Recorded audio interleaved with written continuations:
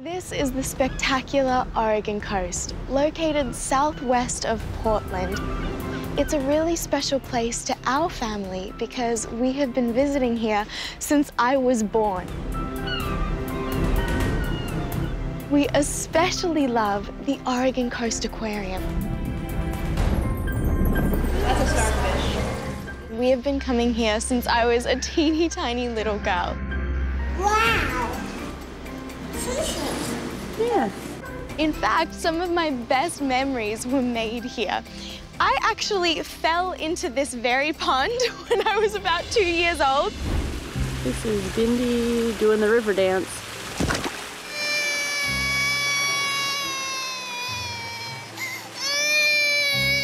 Did you fall in?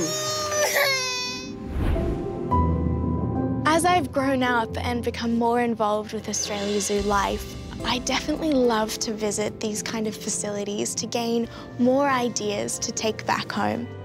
So today I'm really excited to learn some new techniques and also catch up with some old friends. Hi guys, how's it going? Good boy, good job, Max! Max is a really special sea lion. He is such a massive old man. He has been here my entire life. Max. Yeah, He's Max. the only one I know his name. Max. Was that Max? How is he doing? He is doing really, really well. Being 29 years old is much older than what they would be living out in the wild. They typically will live out in the wild up to their late teens or so. He has the biggest, most beautiful brown eyes in the world. He's like, I know they are. It's like he just stares into your soul. He does, doesn't he? Well, it is so good to see you, Max. Bye, buddy. Buddy.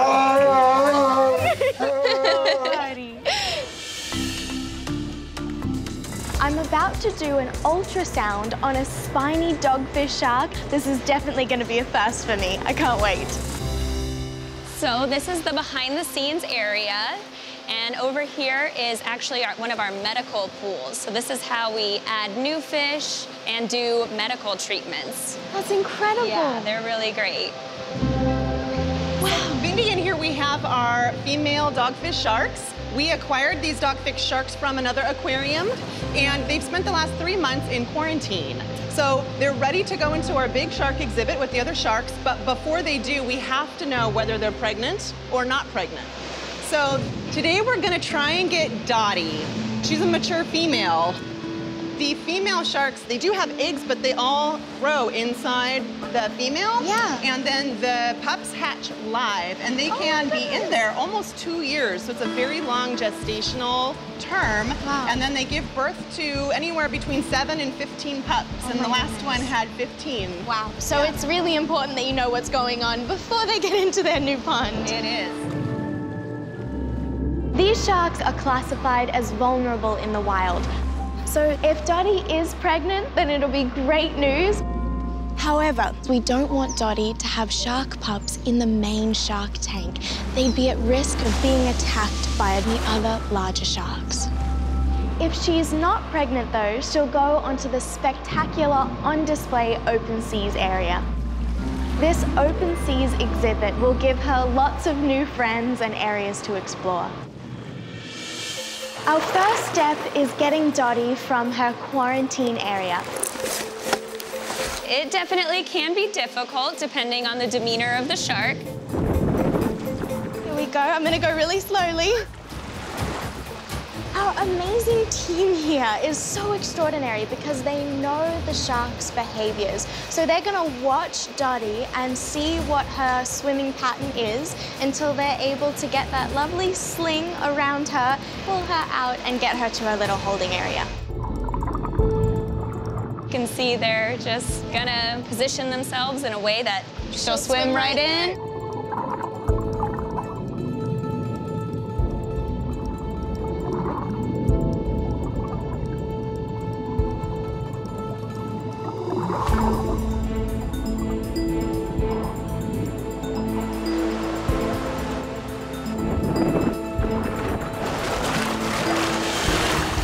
Wow, that was so incredibly fast. Well done. Successful. Got it? Just let all that water drain out.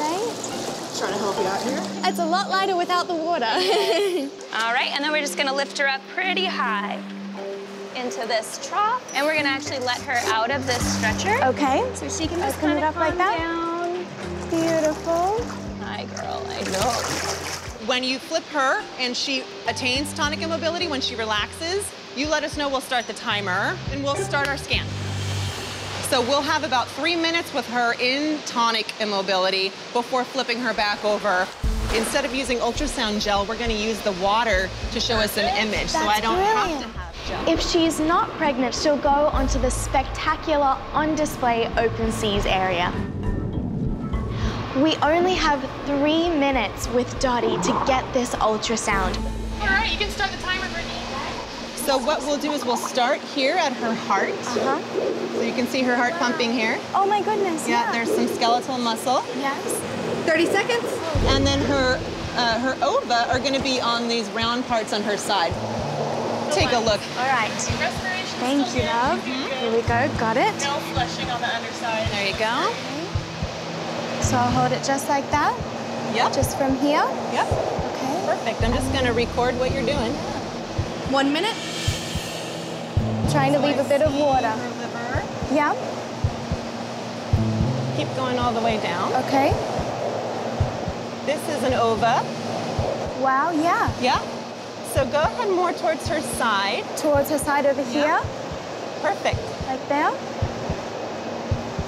Yep. I don't see any babies yet. No little ones? Let's see her other side. Her other side? Nope, that's her. This is her colon. Uh-huh. That's her spiral colon, which is cool. Wow, that's really cool. 130. I don't see any babies in there. She might not have little ones. She might not. Why don't you turn it up a long ways and we can go down, scan down her body that way. 230. I think we're done with the ultrasound. Great. I don't see any babies in there, so you can flip her back over. Amazing. Oh my There she goes. Oh, she's so amazing. She's back out of it. She's back to normal. And she's perfect. She's perfect. She did really well. Yeah. It's official. Dottie isn't pregnant, which is great news because she can be released into the gorgeous and expansive area, which is a vast space for her to get to swim with many other friends. Crikey, that was amazing. Click here to watch more clips. Click here to see more from Animal Planet. And for full episodes of your favourite shows, click here to go to Animal Planet Go.